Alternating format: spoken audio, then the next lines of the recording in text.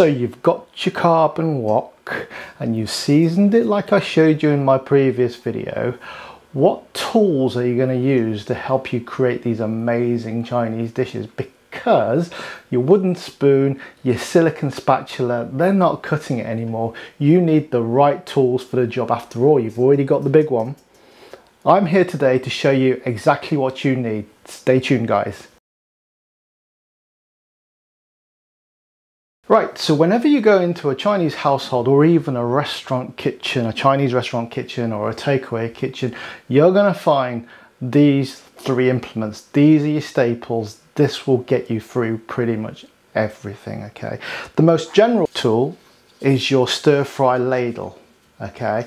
Now this is like a normal ladle except for it has a shallower angle, so it means that you can, if I demonstrate here, it fits. So when you're kind of stir frying, it goes, instead of having to hold it at a more vertical angle, which would be very impractical, this you can use when you're tossing your food, etc, etc.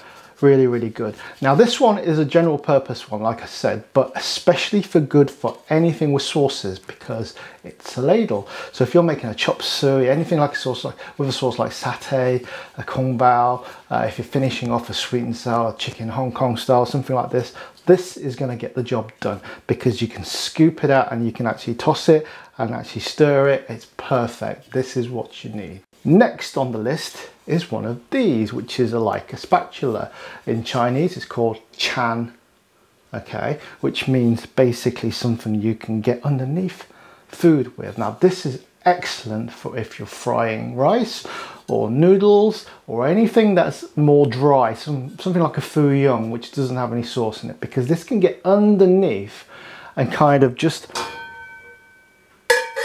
get it off the surface of your wok, and then you can flip it and kind of maneuver it with this instead of using a ladle where you can only kind of scoop a part of it because it's more of a bowl shape. This can get underneath whatever you're doing. So perfect for your chow meins, your rices, your dry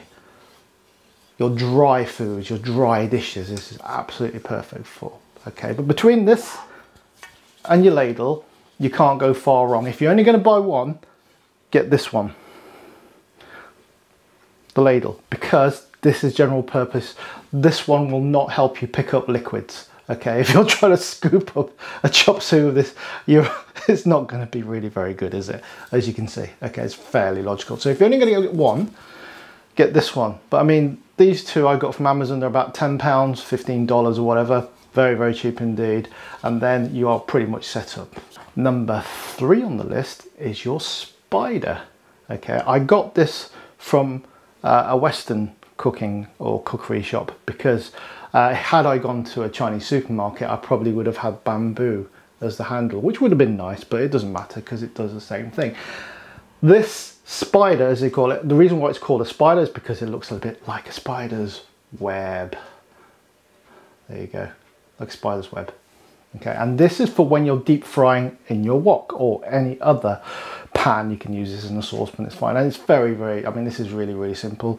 You can scoop out bits of food from your hot oil without getting yourself burnt. Very useful. Lets the oil run out really easily between the gaps, but still keeping your food in. And because the gap's quite small, even small pieces of food are going to come out. So this is absolutely perfect.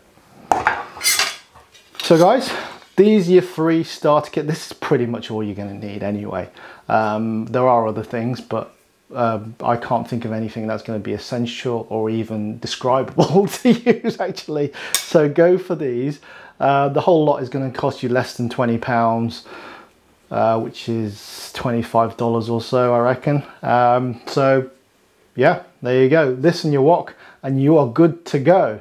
I want to see people commenting and showing me their most amazing dishes. So if you've got anything or any ideas, stick them in the comment section below. Tell me which tools you use, or even if you're not going to use these, you don't have to. I'm only suggesting you get these, but if you don't, show me what you're using. Tell me what you're using. Prove me wrong. It's fine, because at the end of the day, you don't have to have these if you don't want to. This is just a suggestion video. So go ahead, leave some comments below. Click like if you like the video, subscribe if you haven't, and I'd like to see you in the next video. Take care, guys. Bye bye.